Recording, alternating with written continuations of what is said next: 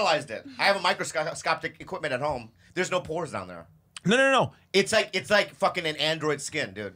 Just poreless. You don't sweat? No, I'll bleed. I know, but you bleed. You bleed. He bleeds. Yeah. And it'll come.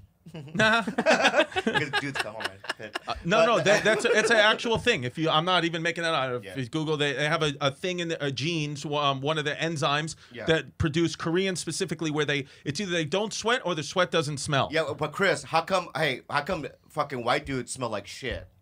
What? Not just Koreans. Dude, you jog 20 feet and you smell the pit.